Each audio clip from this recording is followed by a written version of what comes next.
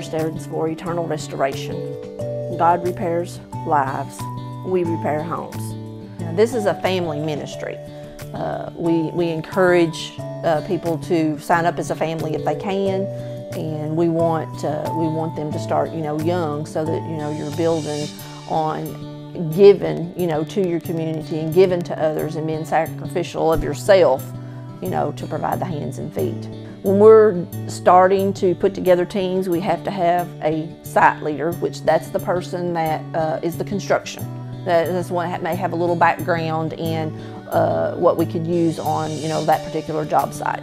And then the team leader we kind of call the mother of the group, because she kind of takes care of making sure everybody's got something to do, and usually leads the devotion at lunchtime and things like that. And just kind of holds the team together, because sometimes the site leader, he's focused on that job, what board to cut next, and she's focusing on, is Timmy over here playing in the sand, or can Timmy do something over here? Timmy visit with the homeowner. Right. We try to get the homeowner involved. Some are able to, some are not. The kids too, like a lot of the ones we have, like Grayson that came in this morning. Yeah. He had been in Georgia on a beta trip, but he has worked ER for many years, and he said, I had to come. Yeah. He said, it's a tradition for me. 10th year, he said this was his 10th year. And of course, he's 18. He just graduated, so he started when he was eight. Probably on one of our junior teams. Yeah. And they just keep coming back. I mean, these kids give up 3 days of their summer break and sweat and stink and all that stuff, and they just want to do it every year, and that's God. Yeah, absolutely. The girls can outwork the boys if they choose to. Yeah. But yeah, I mean, today we've got a couple of first graders that are working out with their dads on a site. But the girls, I mean, they are the more caring. I don't want to say guys don't. But they are the ones that gravitate towards spending time with the homeowner, which is very important in this ministry. Just the love that they can show this homeowner is far outweighs the ramp that's being built or anything like that. So, and sometimes the homeowners have no family, and when they get a group of 7, 8 people to come into their home for 3 days, it lights them up. They're getting to share their home with strangers, basically, and especially the little kids. The homeowners, a lot of the homeowners do gravitate towards the children as well too, because children brings life to any home.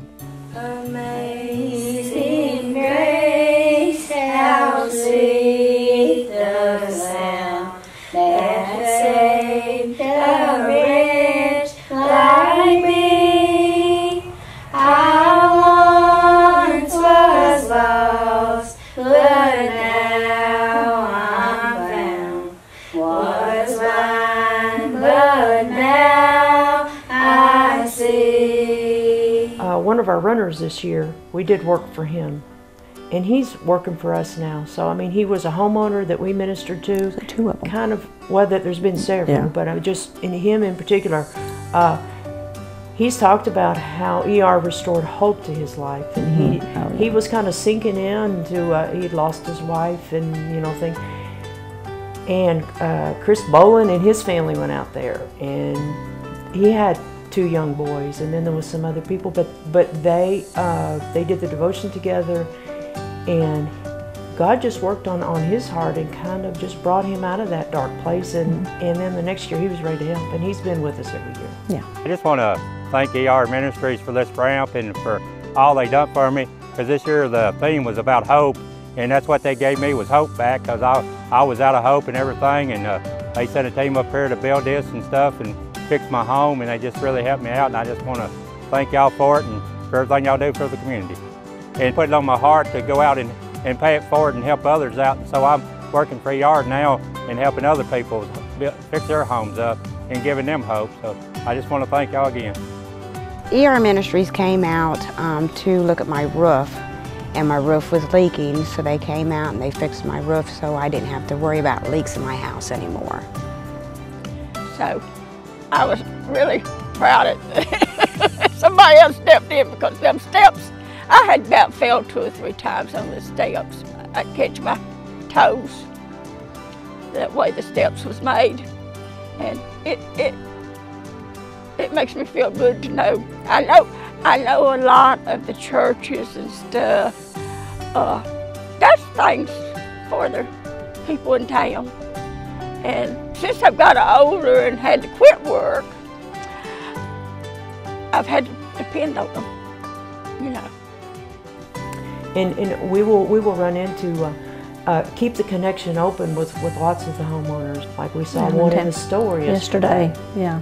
That we had put some drywall up at her home, and she came to tears just right there in the store. She just said just how much that meant to her, and she thanked us again. And this was, you know, several years ago. So, you know, in this small community, I just think it's hearing their testimony, hearing what you think that you're blessing them, which you are, but the blessing is so much in fold coming back, you know, and to see from the before to the after, which we do before and after photos so that we can see what we started with and what we end up with, is amazing, because it's such a transformation. And you think, how did they do that in 3 days?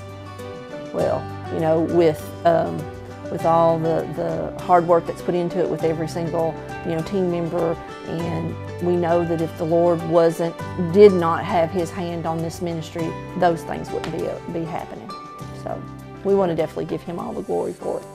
Went out to a home. It's been and Shane was working out there too. Went out a couple of years ago. I want to say it's been 2 years, and the homeowner there kind of pretty much stayed in the house the first day. They invited him to come out for the devotion, and he's like, nah.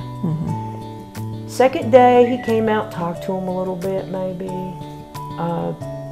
maybe sat in on the devotion. Of course, they prayed when they got there, and he never did any of that. By the third day, and they kept pursuing him with, you know, invitations to be a part of things. And by the third day, he joined that prayer circle. Yeah.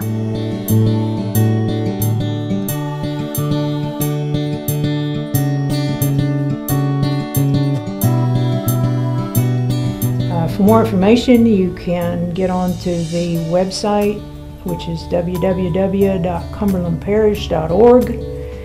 Click on the ER logo, and it will take you to the page with all the forms and pictures and contact information.